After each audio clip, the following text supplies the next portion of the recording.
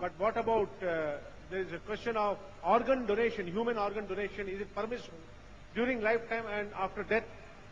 Brother, the question is organ donation permissible during lifetime or during death?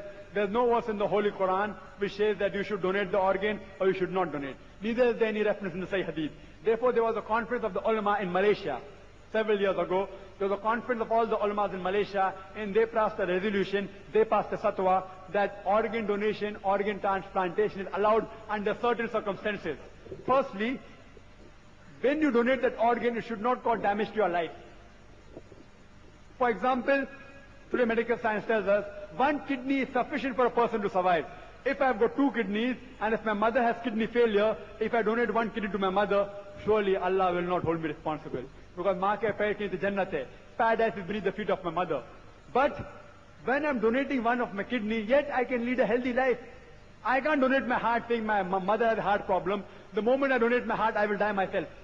So the first criteria is, when you donate any organ, it should not cause a risk to your life. Point number one. It should not be done for economic reasons, for gaining money.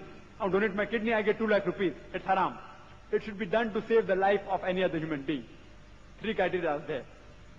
But natural, when he's alive. When he's dead, you can give certain parts of your body. For example, if it's helpful to save other people's life. If a person says, I will not mind giving certain parts of your body, it can be done again, not for reasons of money, and it should be to save someone else's life.